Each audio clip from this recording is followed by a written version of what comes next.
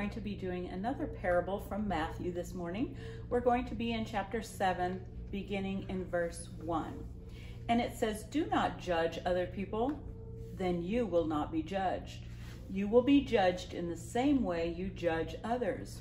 You will be measured in the same way you measure others. You look at the bit of sawdust in your friend's eye, but you pay no attention to the piece of wood in your own eye. How can you say to your friend, 'Let me take the bit of sawdust out of your eye'? How can you say this while there is a piece of wood in your own eye? You pretender! First, take the piece of wood out of your own eye. Then you will be able to see clearly to take the bit of sawdust out of your friend's eye."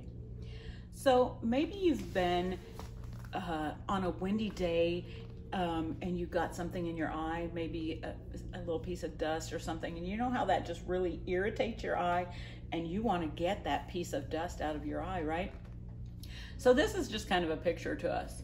Imagine having a great big block of wood in your eye. Would that hurt? Well, yeah. So Jesus is using this kind of interesting example, right, to show us that sometimes I see in someone else their sin, but I forget that in my own life I have sin too.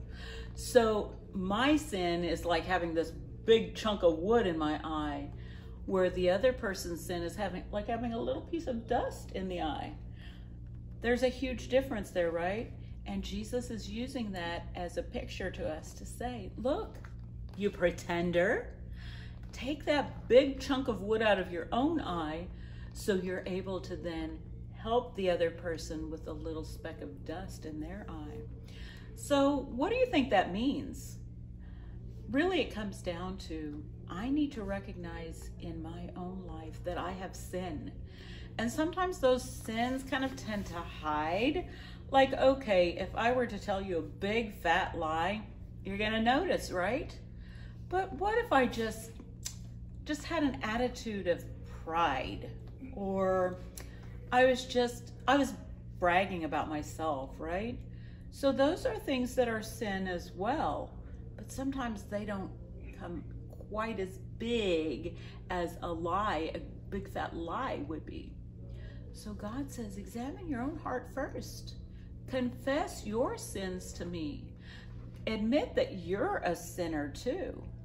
And then you'll be able to, with a good conscience, go to your friend who has a little sin going on in his or her life, and you can help them also. Isn't that awesome? I love how Jesus uses these word pictures for us to be able to see how he wants to work in our lives, because he does every day, and his word shows us that. Let's pray together. Father, we thank you that you are always there ready to forgive us when we sin. Lord, we admit that sometimes we have this huge chunk of wood, this big sin going on in our own hearts. And yet we try to point out everybody else's sin. Well, I'm not as bad as that person. But Lord, in reality, we do. We are as bad. We have those sins in our lives too. So help us to confess first our own sin, and then to be able to help others who are sinning to come to you. We pray in Jesus' name. Amen. See y'all tomorrow.